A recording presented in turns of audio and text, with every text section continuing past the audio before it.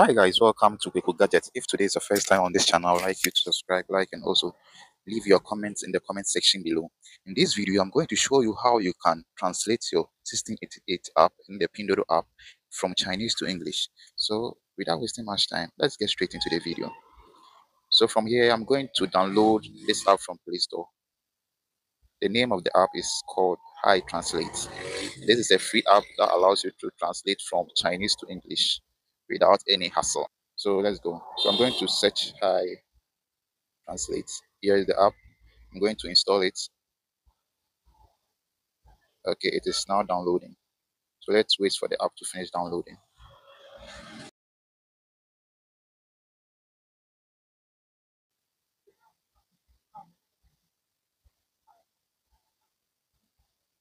Okay, the installation is done. So I'm going to open the app. Okay, so make sure you follow all the instructions that will be given to you strictly. Okay. Okay. So I'm just going to enable this one. Make sure I accept it. Okay. So I'll go to install apps and I'll make sure Hi Translate is on. I'll accept it here. Okay. Now I'm going to change it from Chinese to English. Chinese to English. I'm going to hit on. Now the app is now functioning correctly. So now we are done. Let's go. Have you seen this side? So this is the app. You can drag it across your screen. Anywhere you want it to be, you can leave it there.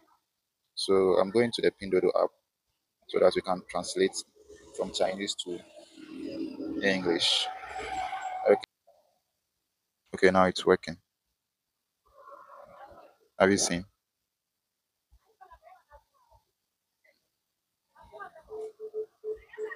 Now it's working. So in a case where you want to translate the whole page, so this is what you do. In a case where you want to translate the whole page, this is what you do. You just tap on the icon and you click on page. Let me use the individual search. Have you seen?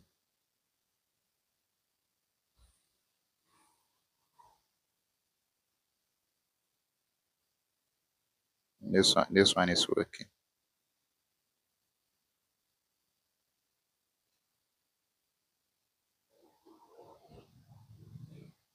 Okay, that's all for this video for today. Thank you for being with me and being patient with me. See you in my next video. Bye bye.